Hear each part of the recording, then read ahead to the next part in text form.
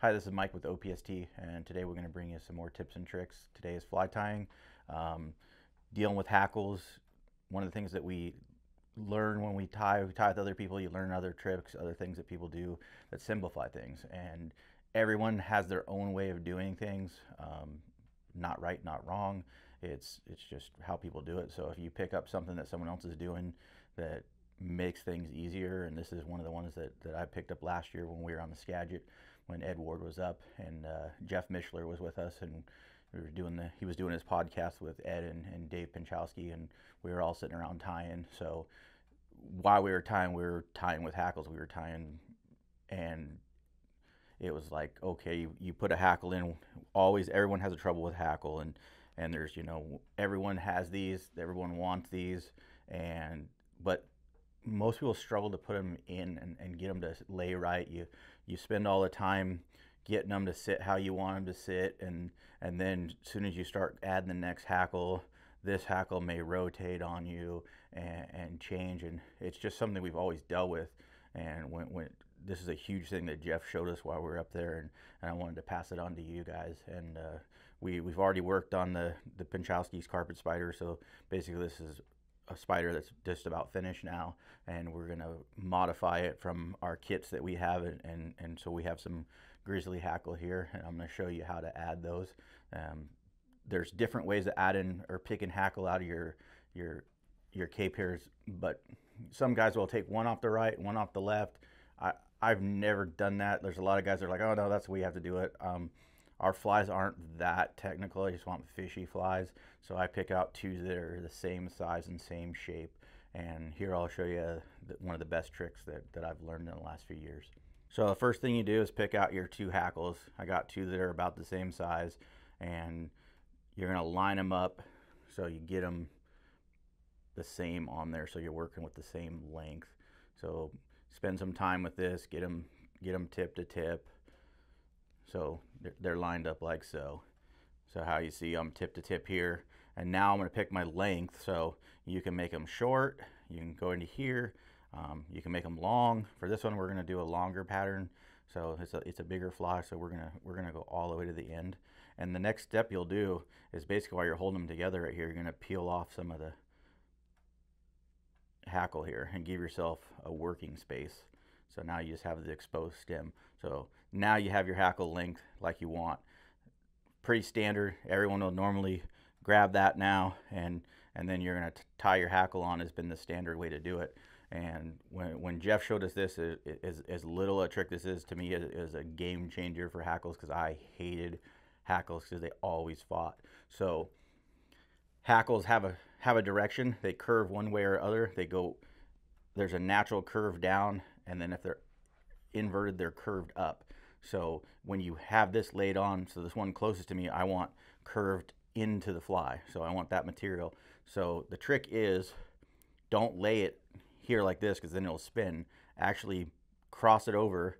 So now my curve on that natural hackle is facing the camera here, and I'm going to lay it down just like this, and you're just going to wrap a couple wraps right here. So now it's opposite of what you want. It's facing the opposite direction. It's curved the opposite direction. Now you're going to do the same thing here. I'm going to lay this down with the curve facing me, versus normally if you were going to do it this way, and you're going to make an X right here. So over the top of the last one, you can make some adjustments here and get your hackle like you want it. It's pretty simple. Then you're just going to wrap it in like so. So now you have these long back ends. Don't pop them right here. Just take your hackle now. So again, it's curved towards the camera. All you're going to do is pull this one over and then lay it down like so and make your wraps. And now you're ready for the next one. Same thing. Go back against your X, lay it down, make your wraps.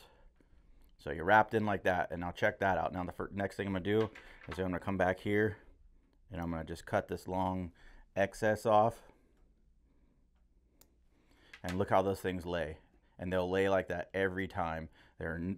Since they're curved in, they can't rotate now. So when you set them in place with your threads right here, they're there. If you want them more to the side, more to the up, it's just about how you tie them in, but it's literally, they're not going to twist, they're not going to move, and that's done. So with the carpet spider, is to finish it off, the simple way is just to get some one of your colors that you're working with, and you just go right back to like you were tying the first carpet spider, and it'll block these and kind of just finish it off and hide the ends and get the underbody out of your craft fur here.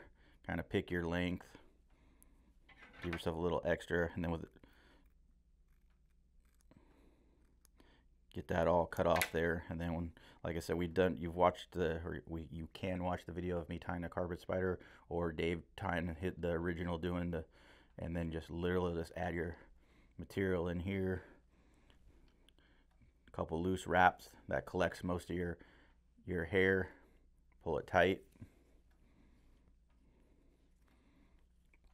And then what I like to do, and you're going to get a lot of hair with these carpet spiders that comes off. That's totally normal, totally natural. Just get it off your fingers, and then you're just going to move your thread forward right here like so, and then that hides everything, and then you have your complete fly right here. Whip finish tool I don't have on me right now, but just tie a quick whip finish here, and your fly's done. So you can brush this out, and you can, like, look at those hackles. No matter what you do with them, and when Dave turns his flies over, they'll still lay out. Once they get wet, they're going to lay nice and flat, but when you come back this way, they're going to look perfect. So that's one really handy tip. To me, it was a game changer in the tie-in part of it, because like I said, these hackles, you get them in, and they just, every time you do anything, they want to rotate, and that rotation will be the vein of your existence sometimes with hackles, because you'll have this perfect fly, and you may finish it off and have your whip finish and have it glued and everything, and then you touch the feather and it turns or it falls out. These are tied in backwards and folded over. They won't fall out. They would actually have to break the stem of the feather, so it's going to be really stout and really strong, and it's going to hold together really well that way, and it's going to keep that profile that you want. It's not going to move around. Another trick that with these, back to the carpet spiders, so depending on the depth that you're fishing, one of the tricks that Dave showed us is adding cones. So you can put a cone on the front, but what's really cool is you can put one on the back. Typically he'll slide a cone on like that, and then you can put your tubing on. But one of the things I've been playing with this is, if I want a bulkier fly, I'll put that cone on backwards. So put the flared in towards the material, and then you'll put your tubing on and just push it up tight.